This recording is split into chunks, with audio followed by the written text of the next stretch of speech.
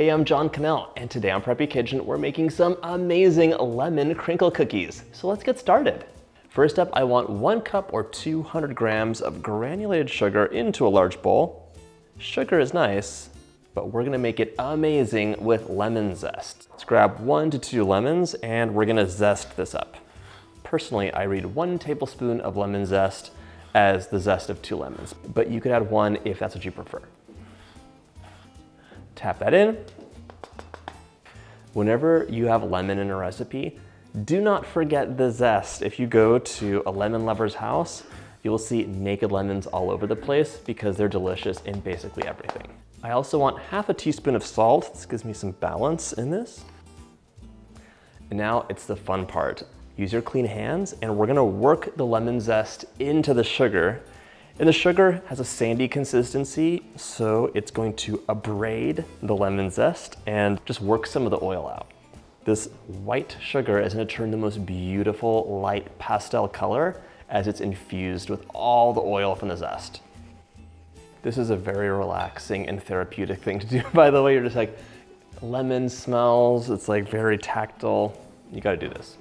Give those lemons a nice roll just to release some of the juice, and then give those a slice, and I need about 1/4 cup of lemon juice. That's 60 mils. No seeds, please. I should say I need exactly 1/4 cup of lemon juice. That's 60 milliliters. It's basically the juice of the biggest, juiciest lemon ever, or 1.5 lemons. Fun fact, the acid in lemon juice basically melts marble, so be careful if that's your countertop type. Wipe, wipe, wipe, clean, clean, clean. Into my sugar, I'm adding 2 room temperature eggs. Oh my gosh, that color. I love a nice yolk. If you have chickens at home, you can, of course, let them roam free, eat all the bugs, but you can also feed them, what are those, or marigolds. You can give them like marigolds in their food, and it helps make a really yellowed, amazing yolk. 1/2 cup of melted unsalted butter. It's 113 grams. So these lemon crinkle cookies are like lemony, amazing, but they have that wonderful fudgy consistency that normal crinkle cookies have. There's a trade-off with that. 1, oh my gosh, this tastes amazing. I love the texture, but it doesn't happen immediately. They need to chill at least 4 hours, but I would just do it overnight. Make this ahead of time, have it all prepped out, and then you can roll them and bake them off as you need. 1/4 cup of lemon juice. Already you can see this looks nothing like a normal cookie dough. It's just pure liquid. Yes, we're gonna add the flour, but it definitely needs that chill time so that it doesn't melt in the oven into a giant puddle, and the flavors will intensify and really work together with that additional time. I'm also adding in a teaspoon of vanilla. If you don't want to, you could skip it, they'd still be delicious, but I love vanilla and lemon together. Set this aside, grab a smaller bowl, we're gonna get the flour together. We really just have to mix the flour and the baking soda together, but nobody wants a giant bite of baking soda. It needs to be well distributed. So, into a smaller bowl, 2 1/3 cups or 280 grams of all-purpose flour, and 1/2 teaspoon of baking soda. Baking soda needs an acid to react to so it can reach its full potential, really make things a little bit more leavened. The acid, of course, is coming from the lemon juice in this case, but in your baking adventures, you'll find a lot of different acids like brown sugar, cocoa powder, things that you wouldn't think of as acidic, but they do react with baking soda, even buttermilk. Whisk that up so it's nice and combined. And now we're gonna pour the dry ingredients into our amazing lemon mixture and just fold it together. Be very gentle. You want these to be fudgy, melt in your mouth, amazing, and we just don't want to activate the gluten in the flour and overwork the batter. A simple fold with your spatula is all you need. You just want to see the flour disappear, and as soon as that happens, you can stop, you're all done. These have like a really nice kind of like natural lemon color, especially if you have amazing yolks. If you want to amp it up, you can add a couple drops of food coloring or even a little bit of turmeric. That'll give you a little boost of color. Turmeric. My mom says turmeric. When both your parents are immigrants, you have a couple mispronunciations that just seep in and you have no idea you're saying things incorrectly. Let me know which one's right. I have no idea. Anyhow, this is nice and mixed in. cannot wait to make this into cookies. But for now, I'm gonna wrap it up, pop it into the fridge, and we'll be back tomorrow in an instant. One day later, my cookie dough is all set up nice and firm. In a medium bowl, I'm adding about 3/4 of a cup of powdered sugar. It's not exact because it's just for rolling.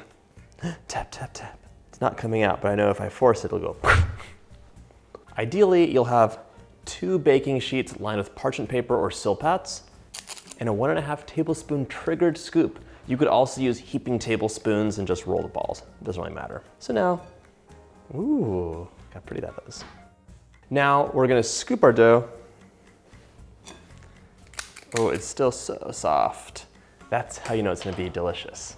Give it a quick roll, and then we're going to roll this in powdered sugar. And the secret to crinkle cookies is a double roll of powdered sugar. So you're gonna do 1 roll right now, and then maybe 1 roll later, we'll see.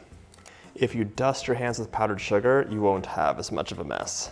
Like I said earlier, this dough, it's really like fudgy and melt in your mouth, but that means it's so soft. So be very gentle with it, and you wanna work quickly. We're gonna do these cookies 12 at a time, and the dough's gonna hang out in the refrigerator between bakes. If you want, you can freeze the unbaked cookies at this stage, rolled in powdered sugar. When you're ready to bake, just roll them one more time because the powdered sugar will all disappear, and then bake them off.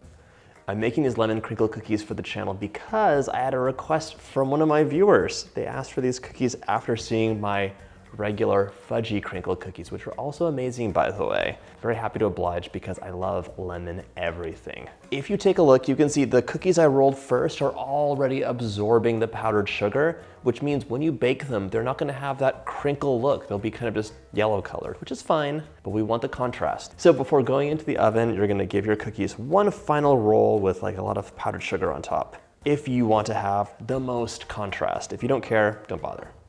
That's all melting away. So just a nice heaping batch of powdered sugar on top. Just for fun, I'm putting the second batch into the freezer for 15 minutes and then baking it. I wanna see if it affects the spread or the pattern on top at all. These lemon crinkle cookies are ready to go into the oven, 350 for 12 to 14 minutes, and you'll see that signature crinkle look, and the bottoms are just starting to take some color. In you go. So the cookies basically came out the same. My little white patches are a little bit larger on the frozen batch. It doesn't really make much of a difference in the taste or consistency though. I've been waiting for these cookies for 2 days. It's time for a bite. That melts in your mouth. It's so full of lemon flavor. It's zingy and amazing. I hope you get a chance to make this recipe, and if you like this video, check out my cookie playlist.